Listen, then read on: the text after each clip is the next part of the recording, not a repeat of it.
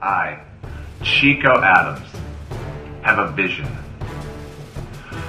The wild Samoan clash of the Cruiserweights. You see, it's no secret that WXW is chock full of amazing talent under the 205 weight limit. Talent such as Apollo Jr., Alex Todd, Nate Fury, Garrison Spears, Lance the Future Anoa'i, Jarrell Ganzi, Aaron Landis, even the Iversons, just to name a few.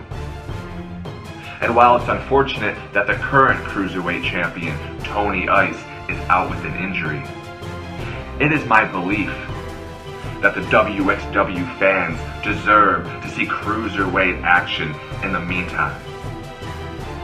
So here's what I'm proposing. We have ourselves a tournament. A series of matches featuring the Cruiserweights of WXW.